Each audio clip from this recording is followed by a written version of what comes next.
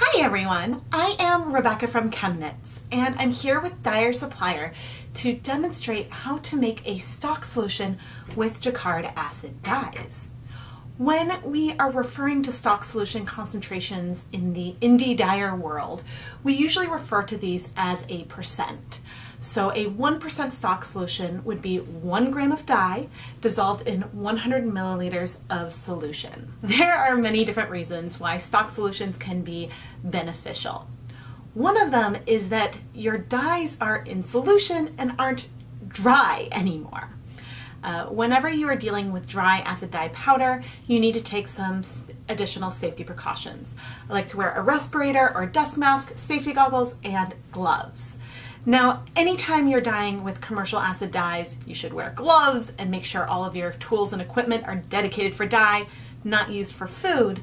But not having to deal with the powdered dye removes an additional element that a lot of people may not love. And so by mixing stock solutions, it means I'm spending less time overall wearing the respirator. Another big reason why people like to use stock solutions is for consistency. I personally find it a lot easier to measure out 100 milliliters than it is for me to measure out 1 gram of dye. Now, let's go put on my respirator, glasses, gloves, and go make a 1% stock solution. To make a 500 milliliter 1% stock solution, first you want to make sure that you have 5 grams of dye. And then we will dissolve it in water and bring the total volume up to 500 milliliters. You don't want to just dump your 5 grams of dye into 500 milliliters of water. It'll be really hard to mix it up. So instead, what we're going to do is add a tiny amount of water to our dye and start pasting it up, which is getting all of this powder wet here in the cup. I added about a tablespoon of water, and I am trying to make sure that it is nice and wet, because then as we add more and more water, it'll be a lot easier to mix up. One other thing that will help make things a bit easier is to use warm water. So I'm using hot tap water here instead of, say, using cool tap water. Now that all the powder is wet, I no longer need my respirator. Some colors can be more stubborn than others when it comes to stirring. And eventually you will want to move, or at least even weigh directly into a container that has some graduated markings on it so you can measure the volume. And so here I've got a 500 milliliter beaker.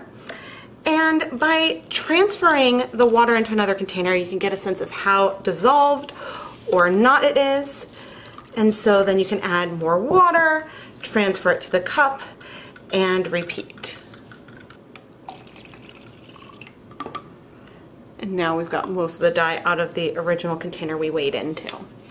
Another way that you can mix is by pouring the color back and forth.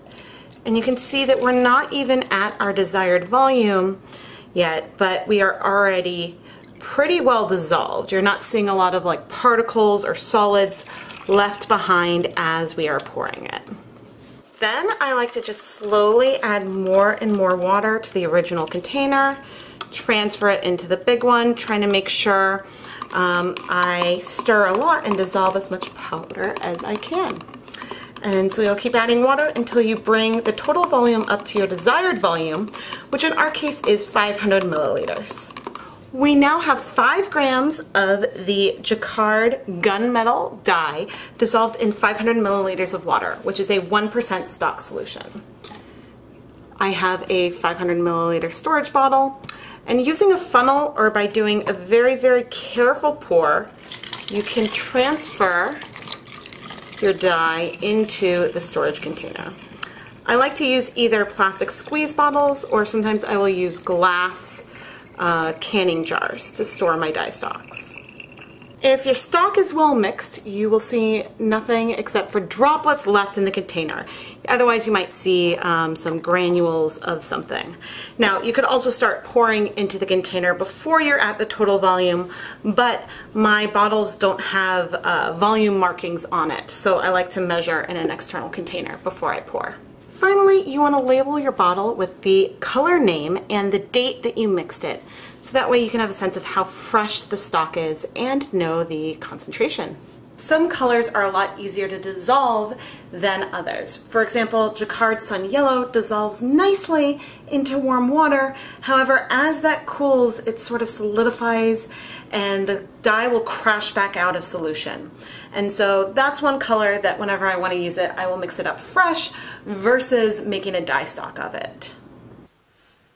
I really hope that you found this tutorial helpful and it can make you feel more confident as you go and make stock solutions for the first time to start playing with some acid dyes. There is a reason why dye stocks are usually referred to in terms of the percent, the grams of dye per volume of water.